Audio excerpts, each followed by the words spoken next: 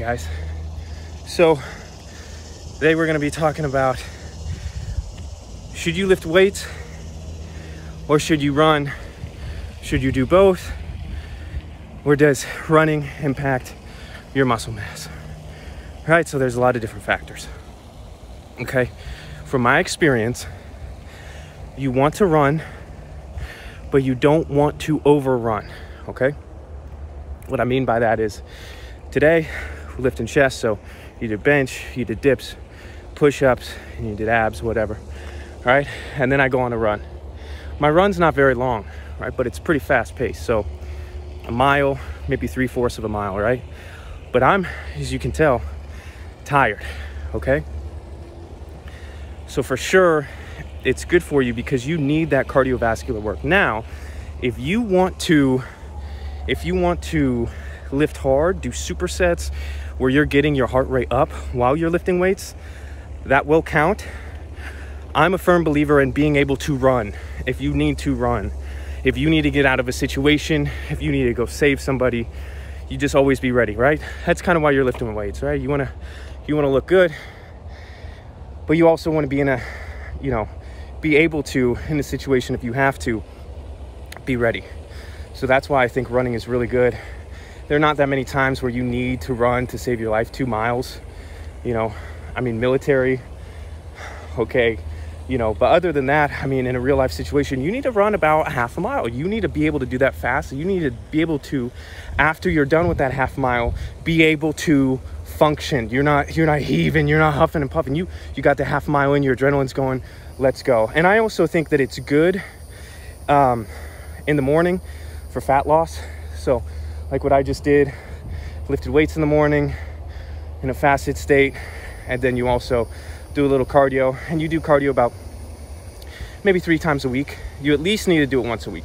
That's a must. Even if you go on half a mile run, that's what you need to do.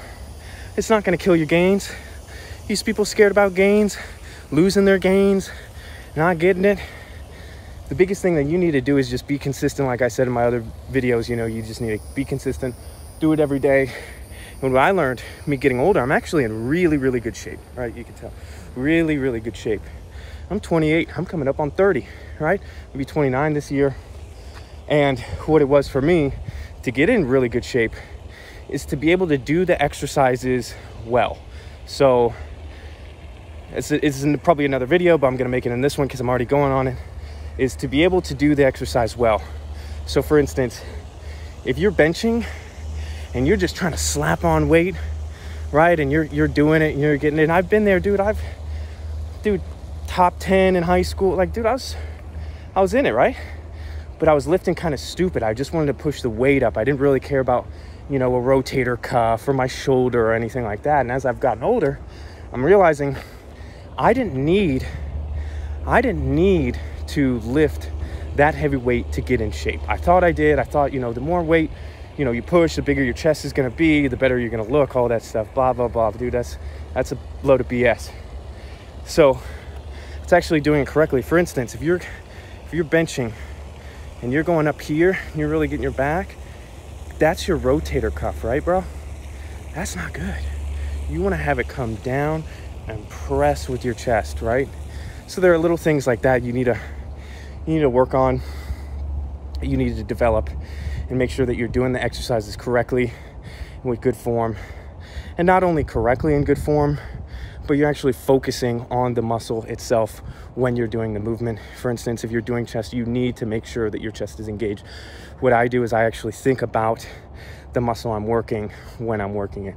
So leg bench, again, I'm pressing. What am I working on? I'm not working on my shoulders. I don't really want to just feel the burn in my triceps. Where do I want to feel it? I want to feel it in my chest. Okay, so I need to engage that muscle even before I'm lifting off the weight, right? Another thing is when you're doing pull-ups, you don't want to just try to get up there, right? And just throw your legs up and try to get over the bar. And I don't care about numbers anymore, dude. Screw everybody. I don't even go to the gym, man. I built my own because I just don't like hanging around people. People are in it for the glamour. Dude, I don't give a F. I'm just trying to lift some big boy weight and lift it right. So for instance, when you're doing your pull-ups, you want to have good form. You want to pull up and engage the lats. So when you come down, you're still engaging the lats. When you come up, you're engaging the lats the whole time, right? And I do believe that you can do a couple cheat reps, you know, on your third or fourth set, but not on your first or second. Your first and second sets are the most critical and the most important, because you want to burn out the muscles that you're trying to work. For instance, you want to try to burn out your back. You don't want to try to burn out your whole body, because now your shoulders are getting involved. Now your shoulders are burnt out, and then you're doing your third and fourth set, and now you can barely do 6 when you were able to do 20 at the beginning, you know? So just not burning yourself out, burning the muscle that you want to. And yes, a penny with the head up.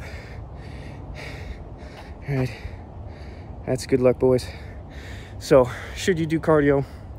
Yes, 3 days a week is fine. Definitely at least once a week, right? And you just don't want to go too long, but you want to go intense.